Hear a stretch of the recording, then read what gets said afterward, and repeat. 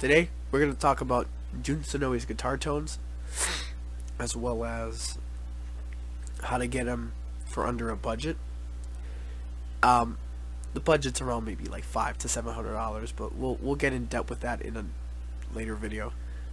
We're going to talk about this guitar. We're going to talk about the amps that I have, that I use, and much more. If you heard the intro, that was Call Me Crazy. That was the guitar tone that I used.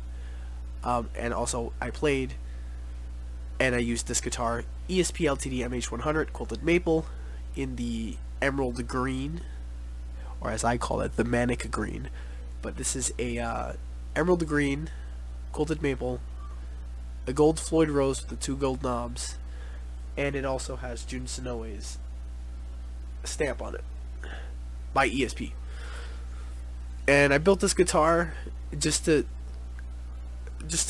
basically be inspired by Jun Senoue. One day I want this guitar in Jun Senoue's hands, so maybe he'll play a song and just fiddle with it. And when that day comes, that'll just be amazing. But for now, we're gonna focus on the Senoue tones. We're gonna focus on doing this under a budget and much more. So in this video, I did another cover for a friend. It's The Fastest Thing Alive by, the intro, the outro, I guess the intro and outro to Sonic Saddam. And I'm using the 30th anniversary guitar tone that I've discovered watching the 30th anniversary by listening with my ears and watching Jun play and getting glimpses of his amp. So here is The Fastest Thing Alive by a buddy of mine's named Joseph. I will link his YouTube channel in this video, so go check his content out. He will post the full track eventually. Or unless he wants me to post it, I'll have to talk to him. But most likely he'll post it, and I will link that when that's posted in the description. If you don't see the link, then it's not there, or if you don't see that it pops up over here somewhere, it hasn't been linked yet. So just wait for that. But here's The Fastest Thing Alive guitar cover that I did with the Senoue tone with this guitar.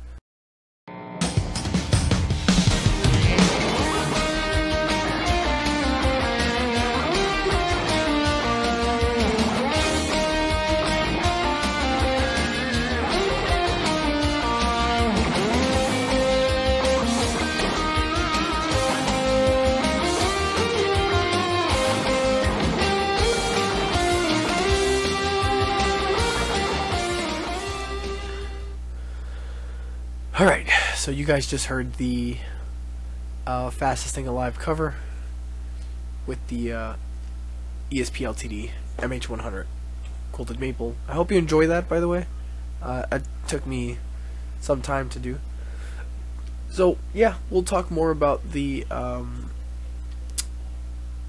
Senoue stuff in the next video. So sorry, this is just a random edit, as I don't have Sony Vegas right now working, so I have to use alternative stuff. So next content, we're gonna break everything down, and it might be a 20-part series, 30-part series, and I'm also gonna bring some friends in with me for my videos. So stick tuned, guys, and I'll see you guys later.